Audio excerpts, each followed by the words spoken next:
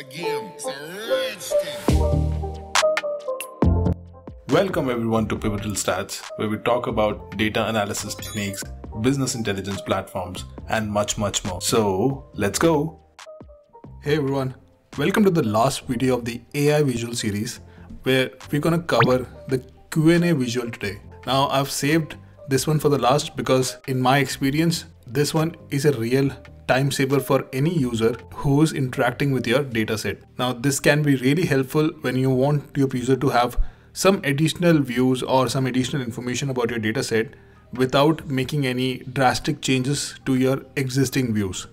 This gives the user a functionality similar to a chatbot, wherein a user gets to enter their own questions into the Q&A visuals, and the visual will respond back not with a text but instead a visual or a dataset. Now I'll show you what I mean.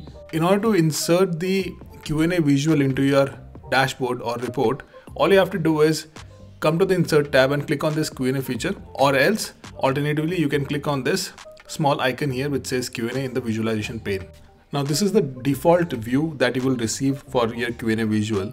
Depending on the dataset that you already have in your Power BI, it will automatically give couple of suggestions that the user can click on to get some kind of visuals. Like you see here, show 2022 movies, compare, rank and review, how many years are there, how many time are there, right? So let me click one of them, and this gives me a list of movies that I have in 2022. Okay, a user can go ahead and enter something in the Ask a Question tab here and get desired visual. So let's see how. So I'm going to say top 10 title by review. So automatically it has created a bar chart for me. Now I can also instruct the visual to give me different kind of a chart. Let's say in a column chart. So as you see, it recognizes the normal natural language that we humans speak and convert that into the desired output within Power BI. And that's how it utilizes its AI capabilities. Cool, right? Now, this is not the end. Now, let's say you're not the user of the dashboard, you're actually the designer of the Power BI dashboard, and you want a quick method to create your charts so that it can save you some time. Okay. So what you can do is you can insert a Q&A visual and type in the prompt that you want to provide to the visual. Once you have received the desired output, what you can do is click on this small icon here which says turn this Q&A result into a standard visual. The moment I click it here, it turns that visual into a standard visual of Power BI, right? So that I do not have to specifically go ahead and choose my metrics from all the data sets and create the visual. The visual was created automatically by the Q&A visual, and then I converted that to a standard visual. Let me go back. Now, once again, back to this. So as a developer, I know that my column name was title, but user might not know, right?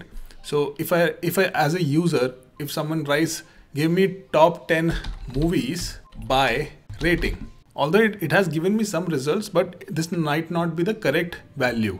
The reason is it is the AI natural language model and it has some predefined words that are added to its database. Okay.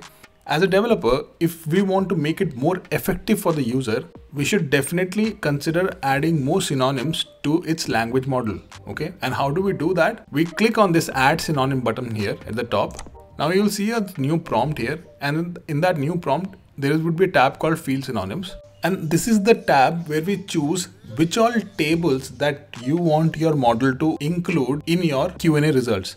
Right now, all the tables that I have in my model or in my Power BI has been by default added into it.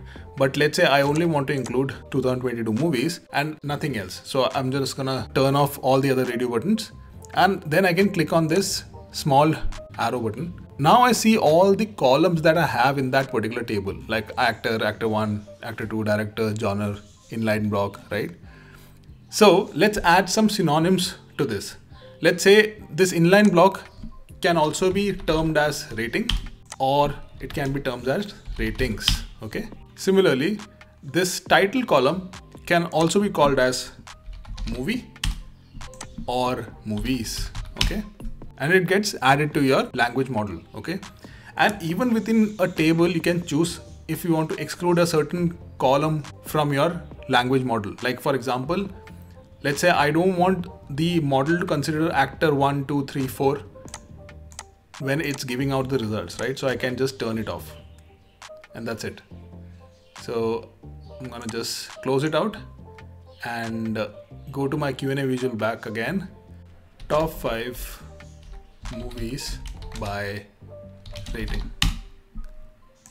And instead of bar chart, let's say in a column chart. Now let's see some more examples of settings that we have within this. When you click on this setting icon here, it will give you that same prompt that we saw earlier. So field synonyms you already saw. You have one called review questions. This need you to sign into your Power BI account. So we're going to skip this. Then we have teach Q&A, wherein you can enter a question about the data using your everyday language, right? And it will give you a preview. This will teach the language model to give appropriate results. The manage terms tab records all the terms that we entered into our field synonyms where we were adding our synonyms, and it gives you the list here.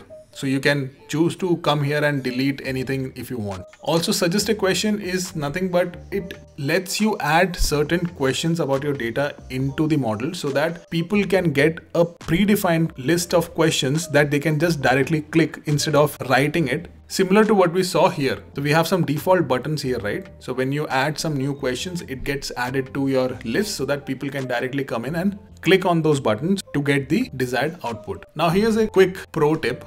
So I'm going to delete this visual and instead I'm going to insert a button here, which will be a information button. Okay.